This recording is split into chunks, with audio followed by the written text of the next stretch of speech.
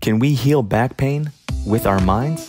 Dr. John Sarno talks about low back pain largely caused by unrepressed emotion and anger. And when I had back pain a few months ago, I came across his book that describes the 12 commandments, which is more like a meditation. And so for 5 minutes a day, for about 30 days, I did this meditation. And inside of it, I saw a vision of a bicycle in Iceland. And the closer and closer I got to this bike, the less pain I felt in my back.